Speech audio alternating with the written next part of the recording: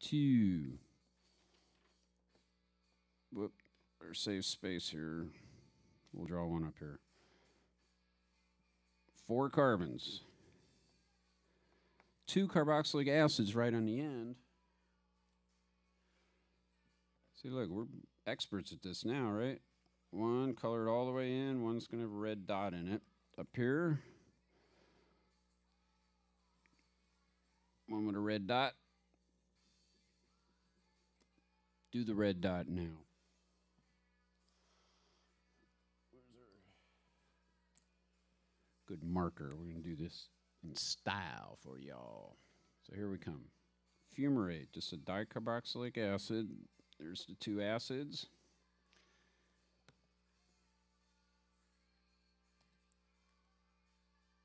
Now, I got to find out because there is a double bond on this thing, and it's going to be a cis or a tran kind of deal.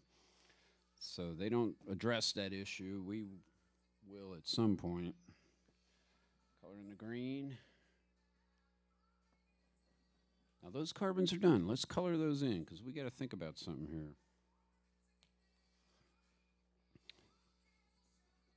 Terminal carbon. Terminal carbon. There's a rule about counting a carbon chain by what's got the most elaborate group is where you start with the number 1. But this is identical. So either side you started on, it wouldn't matter. Now, you know what's beautiful about this molecule? There's a double bond in here.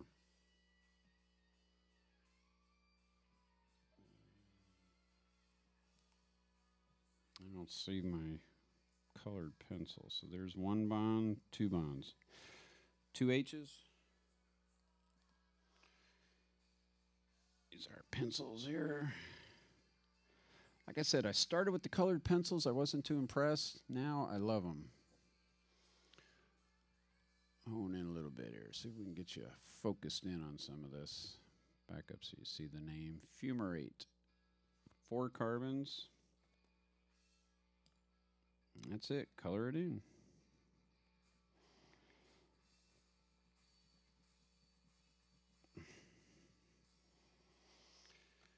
Now, you know, it's neat. Look, this turns out to be so simple because remember I said it's going to make an arginine out of what's left out of it? So just the way the molecules fall took fumarate off. The way the side chain is, this is the amino acid. That's the Schroeder diamond right there. That has 1, 2, 3. Move that. It's arginine. Is that cool or what? So this is our 4th reaction. This is the end of the urea cycle, kids. We made it. So arginine, I'm going to write it pink. How about that? Arginine. Is this going to show up here? Arginine is an amino acid, remember? Arginine. Right the back in script. And there I just filled it in. Okay. We see 1, 2, 3, 4, 5 carbons, and then the end chain. So we got a molecule that long that we're going to need to fit here. So let's draw it in an angle going that way. Got the 5 carbons going to a triangle. So let's see here. It's going to be a carboxylic acid on the end, so we're going to leave room to put the oxygen. So 1, 2, 3,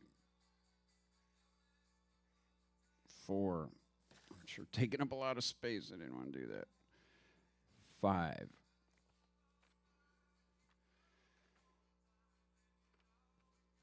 All right, this is a cool molecule. I love this.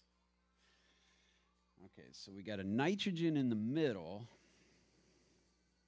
Draw it bigger, Rand Dog. Big N. And we got a diamond that's going to hold 2 more ends. So let's draw the diamond here.